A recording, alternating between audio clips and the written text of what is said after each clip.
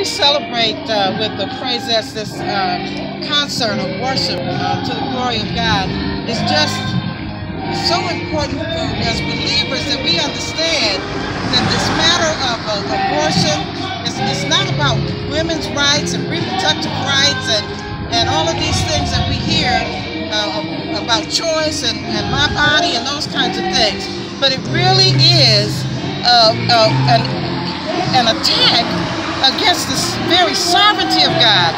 These babies are all created in God's image, and it really is an attack of the enemy to destroy the image of God before it can even be seen in the world. And so it's important that we recognize the spiritual impact of abortion, life being destroyed, that God created in His own image. And so I just encourage everybody to join in the fight for life.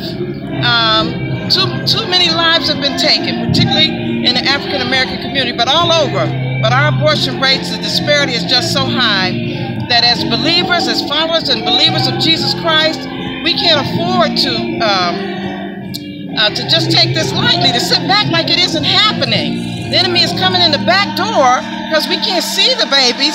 We don't even realize what it is he's doing in terms of destroying life and destroying the image of God. So I'm privileged to be able to serve in this ministry, but all of us can serve because all of us can pray, and anybody can join in the fight for life and for the lives and the worth and value, and that's the thing.